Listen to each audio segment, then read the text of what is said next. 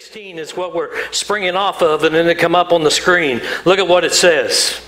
For we did not follow cleverly devised stories when we told you about the coming of our Lord Jesus Christ in power, but we were eyewitnesses of His majesty. We were eyewitnesses of His majesty. It was more than a story.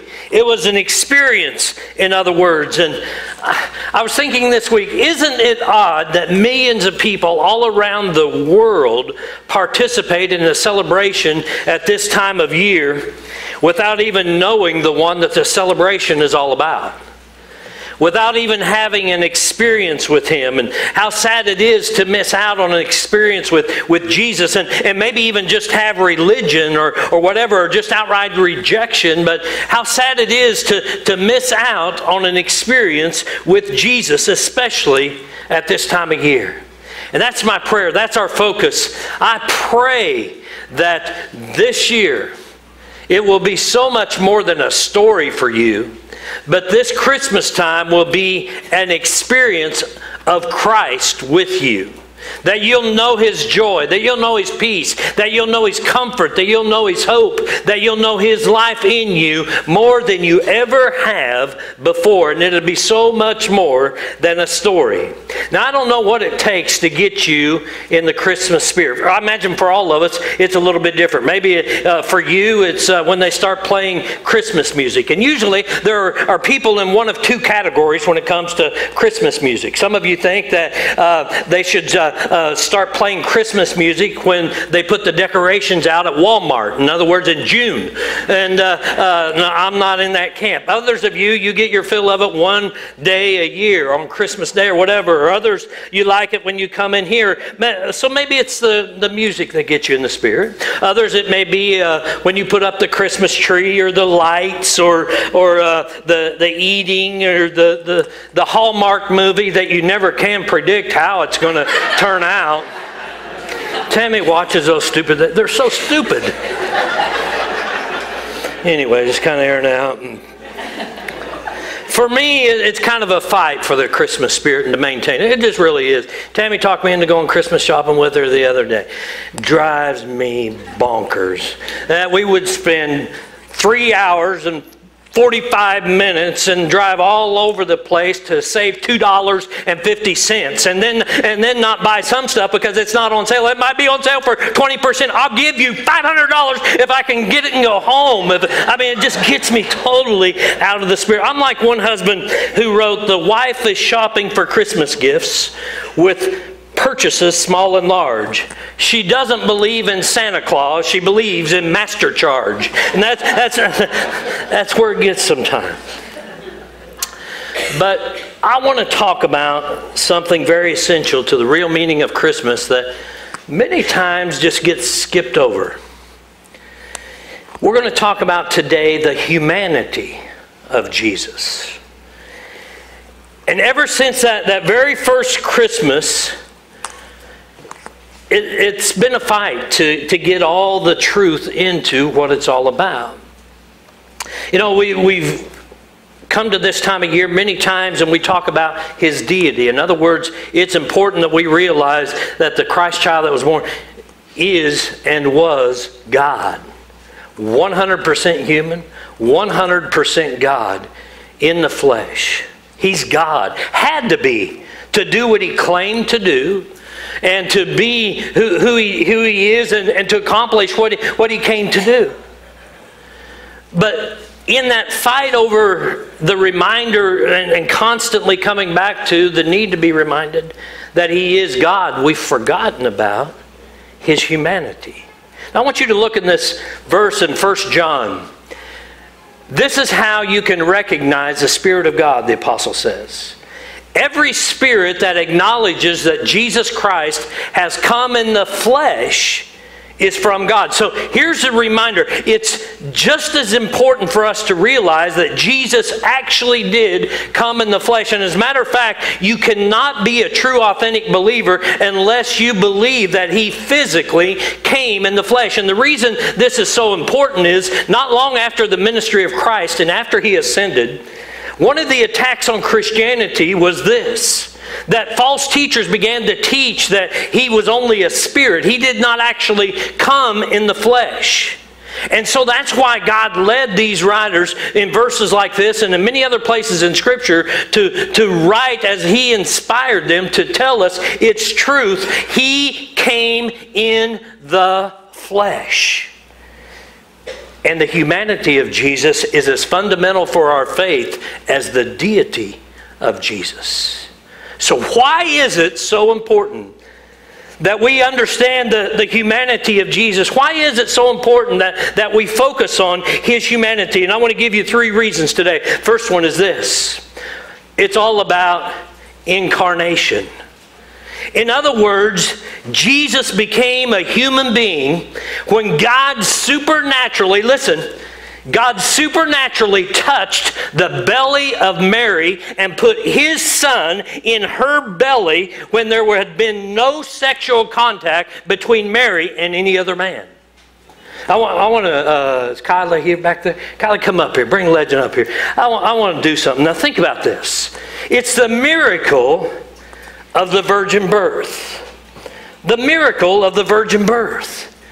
And it's so meaningful to think about how it all took place when God supernaturally did that. I want you to meet Legend. Isn't that a cool name? This is Legend. He was born in June. Is that right, Kylie? Would he let me hold him? Come here. I remember when he was born this summer. He's so cute. Isn't the Legend neat? I mean, I got stuck with Kevin. This is Legend.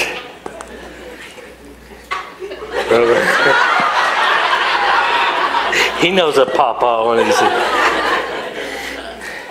Look at his little hands. And what, 6 months old now, Mom? Yeah. His little hands, his little feet, his little eyes and nose. He's got hair. Aren't babies amazing? This time a year ago, he was still being formed in his mother's womb. I was reading this week about how at inception, an embryo is half the size of a grain of sand. And in the womb of its mother, that little embryo, that little life, its life, from the moment of conception, begins to be formed. And he's still developing. His little hands, his little eyes, his feet. This is working out great.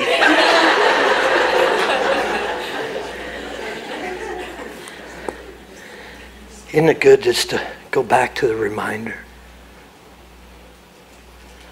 of our development? And do you know, let me give him back before we ruin a good thing, right?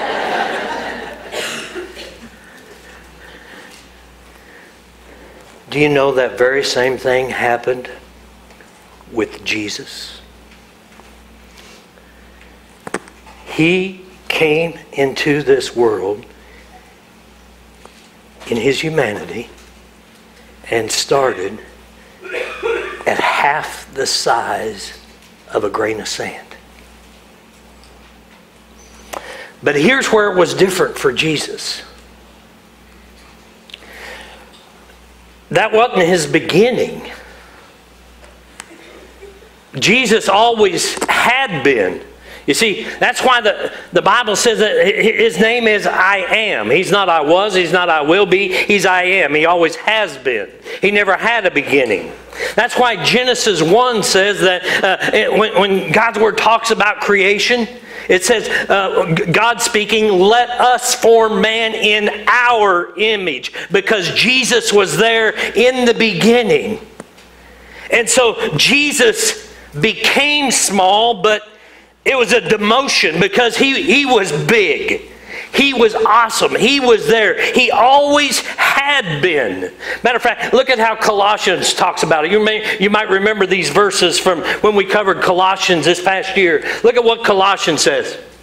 Christ is the visible image of the invisible God. He existed before anything was created and is supreme over all creation. For through him, God created everything in the heavenly realms and on earth. He made the things we can see and the things we can't see, such as thrones, kingdoms, rulers, and authorities in the unseen world. Listen, this is talking about Jesus. Everything was created through him and for him. He was big, but he became small. Talk about love. Talk about a demonstration of humility. Talk about a demotion. John chapter 1 and verse 14, if we can go back to it. The Word became flesh and made his dwelling among us. Talking about Jesus. He became flesh, made his dwelling among us. And we have seen his glory. The glory of the one and only Son, who came from the Father, full of grace and truth. He was big, but became small. We start off small and become big.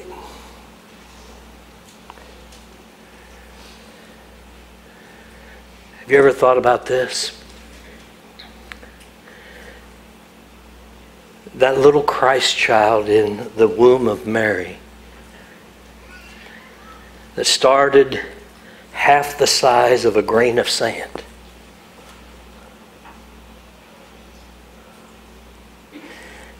And began to develop and grew. Those little hands that were formed so that nails could be driven through them as he hung on the cross. Those little feet that were formed so that he could walk up a lonely hill to die on the cross for you and for me. That head that was formed so that a crown of thorns could be thrust upon his head. His whole body was formed so that a spear could be thrust into his side as he poured out his life for you and for me. Listen to me. The birth of Jesus alone brings no salvation. It took the cross. And he who was big became small so that he could grow and die on a cross for all of the world.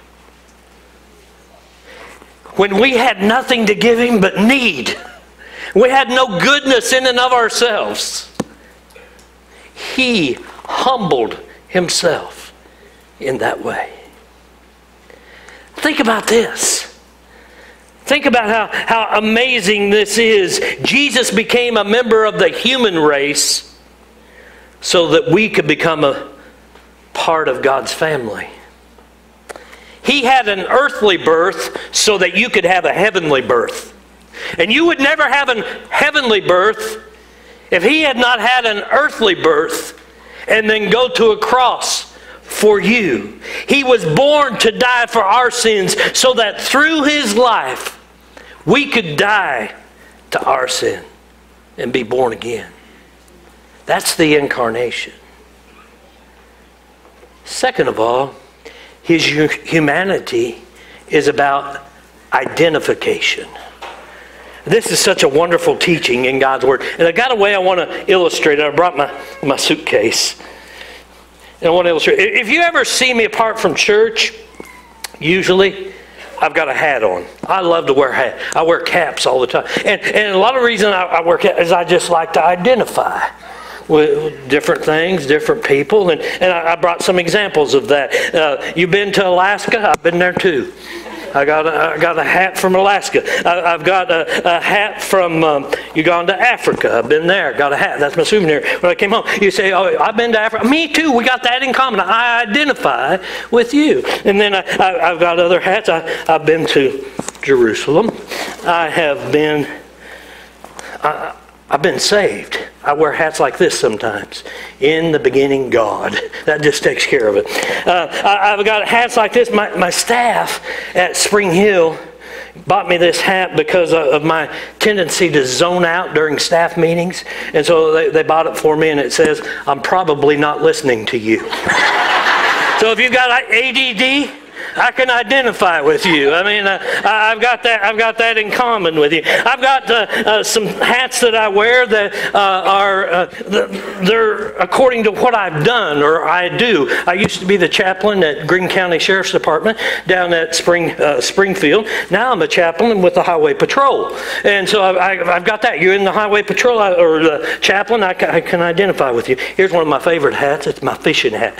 This hat says, "Here, fishy, fishy, fishy." And I like to wear it. You like to fish? I like to fish. We got that in common. This is my hiking hat. I love to go hiking. This is my North Face hiking hat. Dry fit, sweats like a dog. This is my hat. We love the mountains. This hat says, "The mountains are calling and I must go." And we love the mountains. We got that in common. Then I love sports. Now first, I'm a Chillicothe Hornet. And Nolan Parks got this for me. This is a Chillicothe hat, and it says Kev Dog on it right there. You might be able to see it. No one thinks I'm Kev Dog. I don't know why. It doesn't make sense. And then, of course, now hang on. I'm trying to identify. I identify with Jake, don't I? I know I identify with more, and I also happen to be a Mizzou Tiger. I can identify with you, huh? And I also, because we lived in Springfield, I am a Missouri State Bear. And down in Springfield, I like that hat. And then if I really just want to go all out, all right, you guys are here. I've got one of these. I don't wear it in public, but I've got one, and I can identify with you, okay? But for today, here it is, right here. Now can we identify together? All right, that's identification. When Jesus came, that's part. I messed up my hair.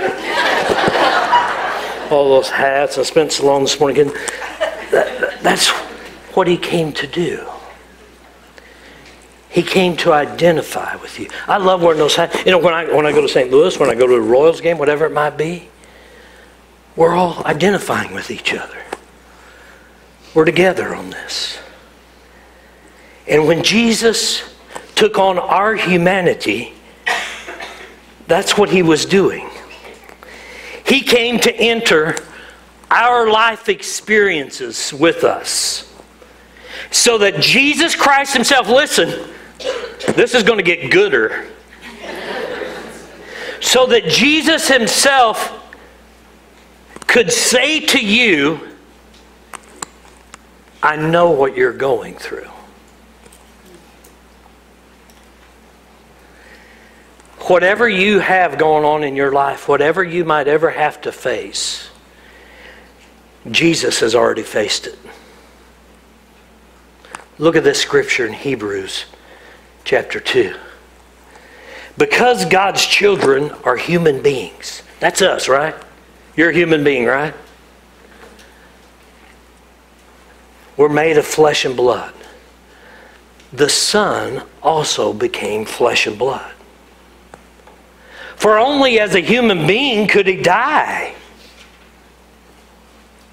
And only by dying could he break the power of the devil, who had the power of death. Only in this way could he set free all who have lived their lives as slaves to the fear of dying. We also know that the Son did not come to help angels. He came to help you. He came to help me. He came to identify with us. So nobody can ever think, nobody should ever think, okay, he has no idea what I'm feeling and what I'm going through. He does.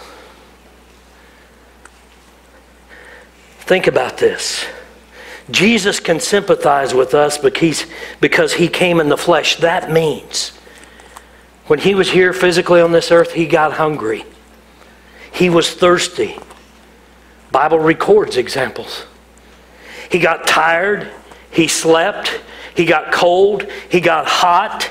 He had emotions. He had feelings like us. He loved, he was happy, he grieved, and he cried. He got sad, he was troubled, he was frustrated, he was overcome by future events, he was lonely, and he was hurt. He battled temptation, he was let down by others, he was attacked by others, he had times when others around him just didn't understand. Listen, Jesus has felt everything that you have felt. Hear me. Because he was human, he understands.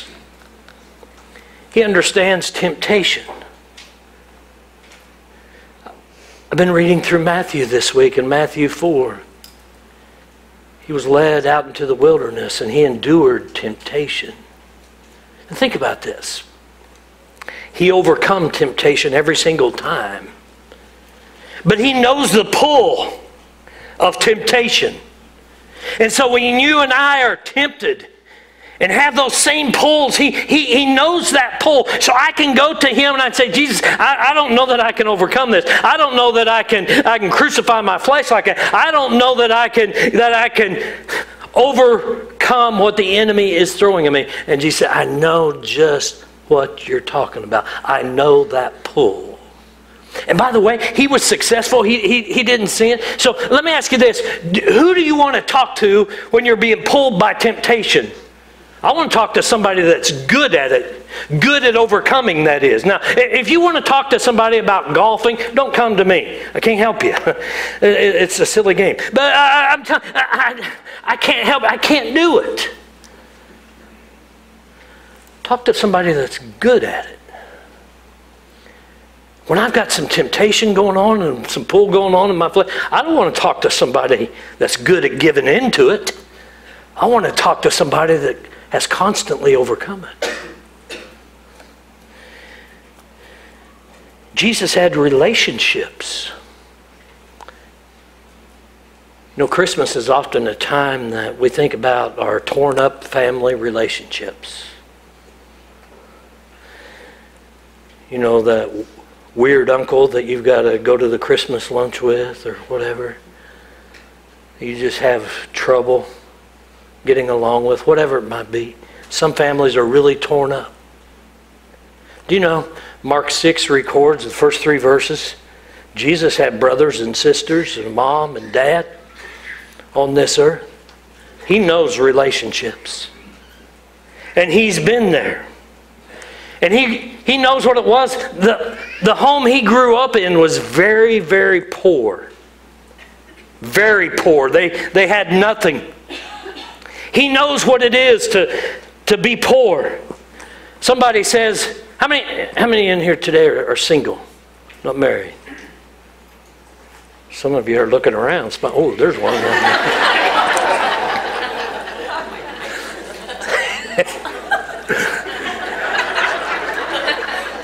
That's not why I asked.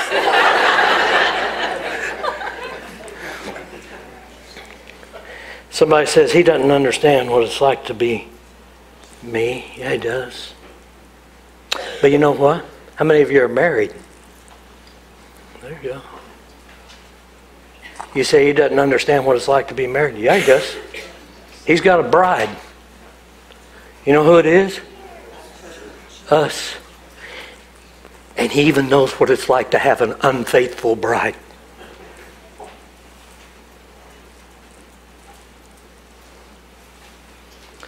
Because we are one.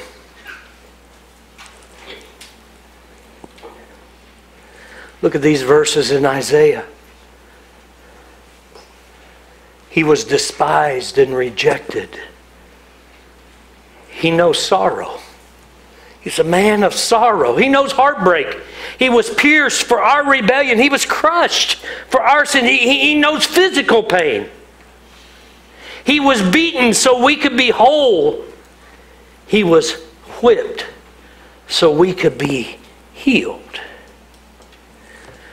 Could I remind you, listen to me. Jesus knows, just in those verses that remind us of the cross, Jesus knows what it's like to be falsely accused.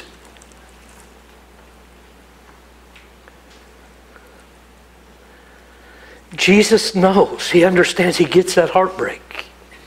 And he also knows what it's like to be mistreated. to have his heart broken. And could I tell you this? He knows what it's like to have a loved one die.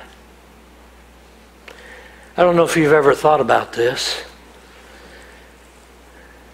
but the last time we see the father of Jesus, Joseph, was when Jesus was 12 years old at the temple.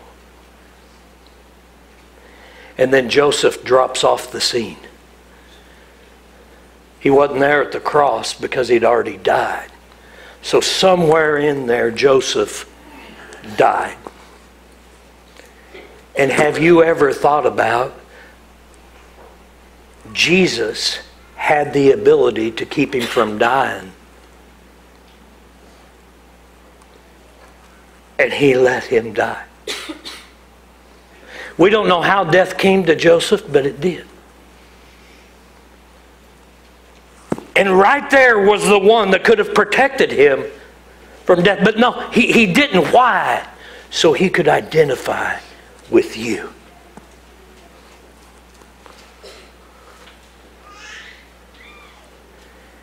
He understands. You know, as a pastor, sometimes, all the time, every week, I have people I talk to. They're going through stuff. And I am very, very careful. I try to be very careful. I don't do everything perfectly, but I try to be very careful to never look across the desk at somebody and say, I understand, if I truly don't.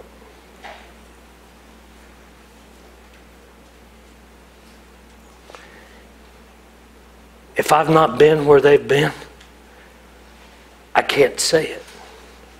But there are some things that I can identify with people in. I can identify with failure. I can identify with addiction. And somebody going through it. I can identify with someone whose parents have died.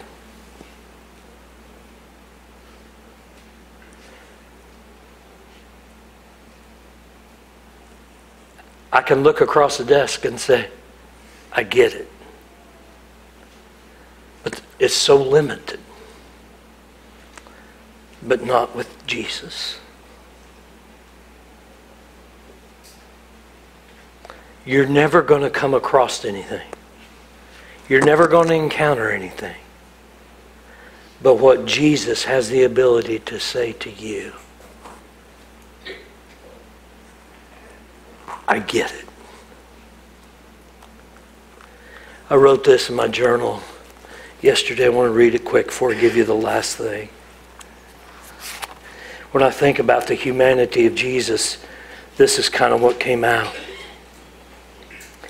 There are times life brings us to the place where we're brutally reminded of our humanity. Sometimes life circumstances bring us to a place where we feel pain, frustration, drain, weakness, fear, discouragement, loneliness, and on and on. Jesus also had times when he wrestled with things in life, in his humanity, and yet, listen to this, he was never separated from the Father. There are many examples in Scriptures, but one that stands out is when he was in the Garden of Gethsemane before the cross. It's easy to see his humanity there as he groaned, as he wept, as he asked for help, and he cried out in prayer. As I think of that, it gives me permission to be needy myself. Jesus modeled that he knows what it's like to be needy as a human. How important it is that we don't strip away the heart of Jesus and make him mechanical, unrelatable, emotionless, unapproachable, and not understanding. I really believe here's what we need to learn. We need to see the value of the humanity of Jesus for us and let that be our meeting place with Jesus. It's in that place we can admit our weakness, feel known, be okay being seen, know we are understood, find acceptance, feel loved. When we miss the humanity of Jesus and don't accept our own, we put pressure on ourselves to perform a certain way, not act human in our walk, and we tend to try to suck it up and stuff it in as we try to function beyond our human capabilities. Because of the humanity of Jesus, you can be with Him, stay with Him, experience Him in the midst of your frustration, hurt, disappointment, weakness, temptation, or whatever you go through in life. Because He has experienced our humanity, we experience Jesus in the toughest moments of life. It's as though Jesus is saying to me, go ahead, be human. I get it. And I can help you.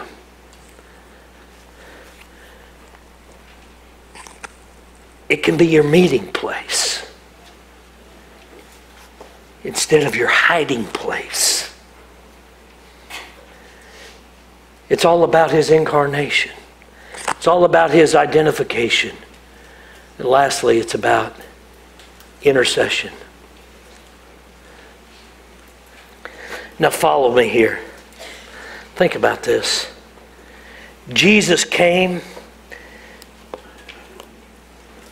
and He changed everything. You see, before His birth, the way that a person would approach God was to go to the temple in Jerusalem once a year. And they would bring a sacrifice for their sins, to atone for their sins. And the high priest would enter the holy place on their behalf. The high priest would go into the presence of God. He was the only one allowed. The common person like you and I couldn't go in. There was no access to God for people like us. And all that came through the high priest who represented the people before God. But since Jesus came, everything changed. Look at these verses in Hebrews chapter 4. Okay, so then, since we have a great high priest, that's Jesus, and He's entered heaven, Jesus, the Son of God, let us hold firmly to what we believe. This high priest of ours understands our weaknesses. He gets it. For He faced all the same testings, and depending on translation, temptations we do. Yet He did not sin. And so let us come boldly to the throne of our gracious God.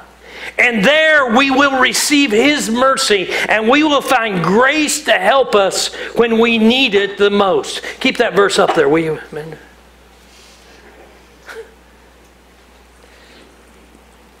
Because of what Jesus did, look what we can do.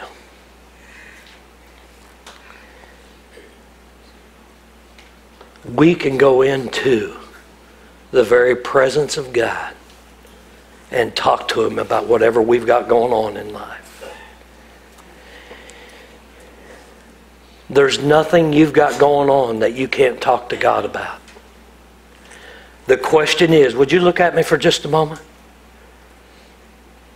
Are you really talking to God about what you got going on?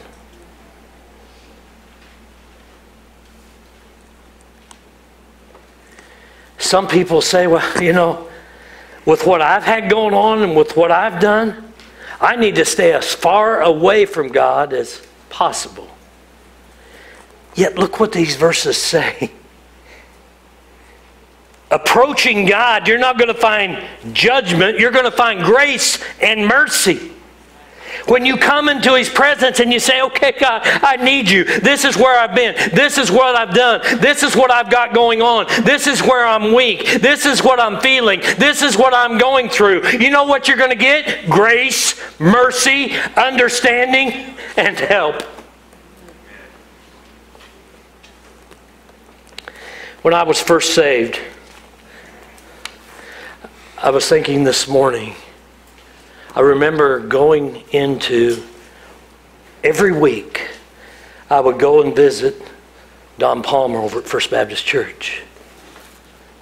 Every week I'd sit in his office, and I had so much junk to get out. You wouldn't believe the wreck and the ruin in my life. And I mean, that office became my safe place. We'd go in there and I'd shut the door and he'd sit across from me and I'd just pour out my heart.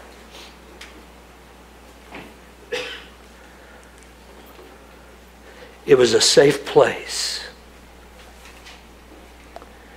And I had needs and I had hurt. I remember many a week, just like maybe some of you are in here today, you've come in and your heart's bleeding. You're hurting.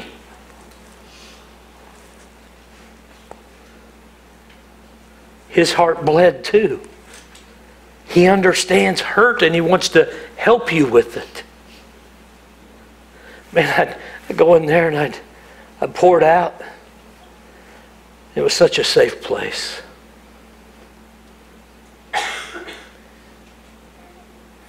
And it taught me about what it was like to enter that safe place with God and come boldly to the throne of our gracious God, knowing I will always find acceptance when I'm real.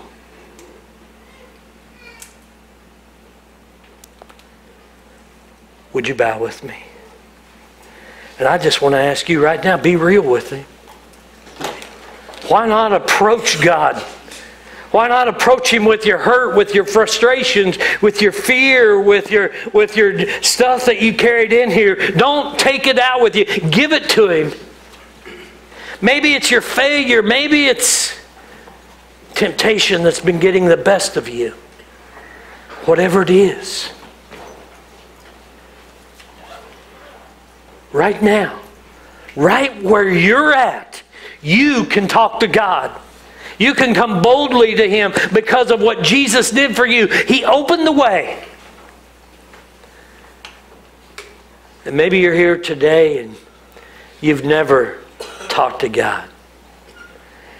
Never come into a relationship with Him. Wouldn't today be a good day to just say, God, I need you. God, I've got guilt. I've got shame. I've got things going on. I just need you, God. Give my life to you. I surrender to you.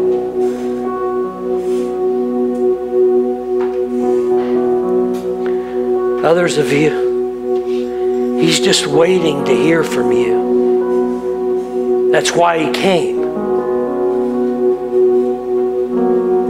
To identify with you. So you could talk to Him in your time of need. Anybody got a need going on? Anybody? Is anybody needy? Got some needs, got some hurts? Talk to Him about it. He wants to hear from you. Well, Father, in the name of Jesus, you know where we're at.